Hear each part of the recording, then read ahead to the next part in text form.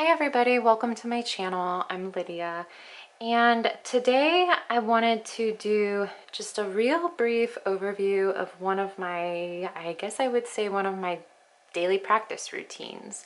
I start every day, probably like a lot of you do, doing a daily pool. And if you're new to tarot, I would definitely encourage you to do a daily pool just because, simply put, it gets you more and more and more familiar with the imagery in your decks, gives you a deeper meaning, helps to build your intuition. And so I've really tried to make that like a root practice for myself. And today I pulled out the White Sage Tarot, and it's a very common deck. You can get this on Amazon. I think right now it's actually, as of today's date, which is June 6th, this is actually a little under $20. So it's very, very affordable and yeah, easy to tote around. It comes in a little tin. I'm not going to do a show me because there's plenty of YouTube channels that you can watch that are going to give you a complete run through of this deck. Today's focus is going to just be how I'm incorporating my daily pool, I guess, into my practice, and some tips and tricks of like what I've been learning as I've been digging a little bit deeper. I'm using this particular deck specifically because I have been having challenges with it. I want to say today is maybe my third or fourth time using the deck, and every time prior to today I've had some challenges just connecting. I'll say, you know, for my purposes, because I'm going to consider myself a beginner, this little white book just isn't enough. Also because I'm not familiar at all with chakras. That portion of it, I think, is kind of confusing to me. Although today I've kind of discovered how you can incorporate these little truths or these little energies into your reading, and I think I'm going to continue to do that more, and obviously research chakras more, because I think they can probably add some more insight to your readings. So that's definitely helpful, and something I will put out there and say I'm going to challenge myself to you know, learn and explore. So with that said, I just kind of wanted to go through how I do my daily pool, because a lot of people do it differently, and I've just had to find a way that works for myself, because I feel like the way that everybody else has been doing it really just doesn't explain it in enough detail. And I'm not going to sit here and say that my method will be explained and you'll have a great aha moment when you leave this tutorial or this, you know, this little video I put up today. I'm not going to have that much of an ego about it, but I do think that it's cool to see everybody's perspective on their readings, because then you do develop a deeper sense of what you hope to get out of them, if that makes sense.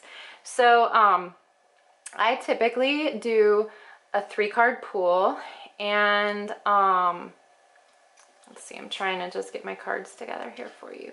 And these were random. I shuffled probably 7 times. Oh no, maybe even more, because I was in between meetings, I'm in between working. So like in between, you know, just when my hands are idle, I was shuffling. And this was how the cards presented themselves. So I had the Ace of Swords upright, Justice reversed, and then the Queen of Cups upright as well. And so let's just kind of go through what I'm asking the cards to tell me, because I know that's like a big question too, right? I've learned early on, let's say, to never just like randomly turn cards over, because I feel like the cards need you to give them something more, right? So typically I'm asking them, like, you know, what will my day entail? Like, give me just like a really brief overview, you know, of the things that might be challenges ahead, or the things that I'm going to need to work on, the things I'm going to need to be mindful of and aware of for the day. And kind of give that to me within 3 cards so that I can tell a story about that. that's kind of how I frame this little spread, if you will. And once I figured out that particular framing, I will say 100% that the cards gave me more detailed information, like kind of met me in the middle and then gave me something to work with. Because before that, prior to that, the readings were like really confused. And I think part of that could even be that I'm still trying to gain intuition, right? Develop my intuition. So there's a little bit of that struggle on top of the fact that I just wasn't being clear enough when I was questioning. So that's kind of how I present my question to my cards daily. And then I shuffle really mindfully, and I shuffle until I feel like it's enough. And if it seems, you know, like I've shuffled 30 times and it's not enough, well, then I just keep going more, you know, if I have the time for it, right? But yeah, so these were the cards that were presented to me. Ace of Swords upright, Justice reversed, Queen of Cups upright. And one thing I learned today actually was that this red ribbon regards the root chakra. And so what's interesting about that is just when you look at this little teeny little pamphlet that's given to you, the root chakra means be grounded and take up your space. And so this reading actually came right after a phone call I had, and I was in a meeting, and I won't say things got a little bit heated, but I will say that I could tell that I needed to stand my ground, right? And I could tell that because I started getting uncomfortable. I struggle a lot with anxiety, and I struggle with telling people exactly what I just need to say because I just want to be nice about it. But sometimes there's really not a nice way. You just have to be direct. You just have to find a tactful approach and get it out. And this card was telling me, like, you know, because swords are all about thoughts. And I had this moment like in the call where I was like, no, you know what? You're going to stand up for yourself and for the business.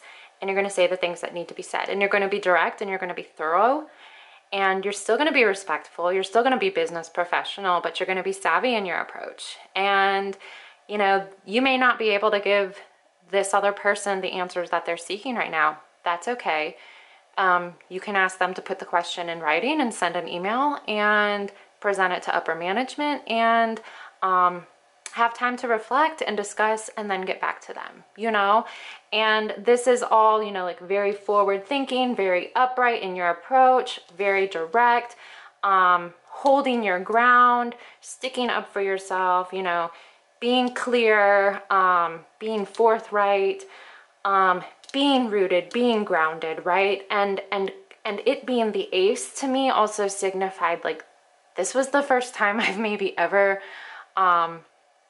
appreciated that moment for myself and understood that I was having that moment and that it was okay. It was okay, and it was acceptable, and it was actually a good thing. You know, to be as direct as I was being, and to not have any apologies about it, you know.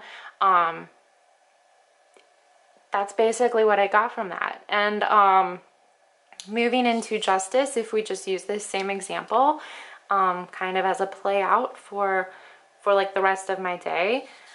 Well, now, you know, things are murky, right? Like now, you know, my side of the story has been put out there, put on the table, and now we're weighing the pros and cons, right? Now we're balancing, trying to see what we can make work and what's not feasible from a business standpoint, right? And so it being reversed, Justice being reversed, signifies that it's kind of like a holding pattern too. Like I won't say it's Hangman in suspension, because obviously the Hangman in suspension isn't here, but I need to wait for justice to be given, right? Like I need to wait for truth to be restored. I need to wait to see how this is all going to shake out. And this is huge to me because I have a really big tendency to think that I can be in control of everything, and that's laughable, right? Because really we can't control anything besides ourselves, and sometimes that's questionable too, right? So this was just kind of telling me, you know, like, you did everything you can do, and now we just have to see what happens. And then the Queen of Cups, what was so funny about this card, this was brilliant. Let me see if I can find it in the book rather quickly for you. Because in the book, upright, nurturing, gentle. This nurturing queen is gentle and relaxed. Sipping on some chamomile tea, she reminds you to slow down and taste your food. Being busy is so overrated.